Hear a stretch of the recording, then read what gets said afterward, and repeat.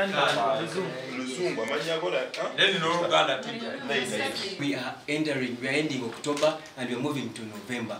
Why doesn't Makerere University have a principal? We are calling upon all the necessary people. We need the Minister of Education, our mother. We are humbly requesting that we get a principal of Makerere University Business School.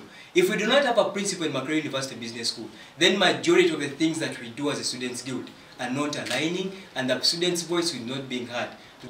President Museveni has always said that learning should be practical. Even accounting, where Makerere University Business School is producing accountants, is producing procurement officers, is producing human resource officers, and these things need to be practical. But we are running them online. So why are we running online? Because Makerere University Business School, we don't have enough space.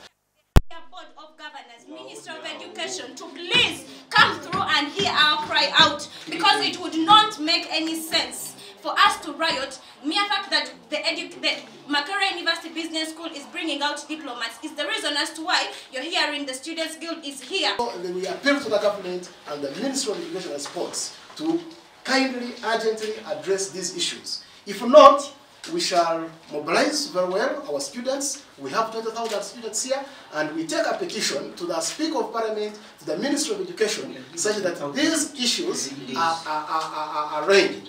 We expect an answer actually within a period of 3 days. Help us, the President of this country, we are begging of you as students to make sure that we are getting the rights that we are supposed to be with. We are denied recess, we are denied space.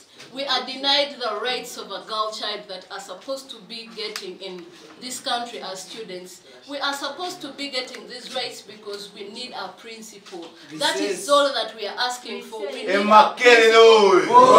can no longer introspect, they can no longer micromanage. Students' portals are not open, students are complaining all over day and night. And we, the leaders who are put in power, we are faced with political higgledy-piggledy, political topsy-davidum, political hula barus. We can no longer, we don't have what to tell the students. We are suffering.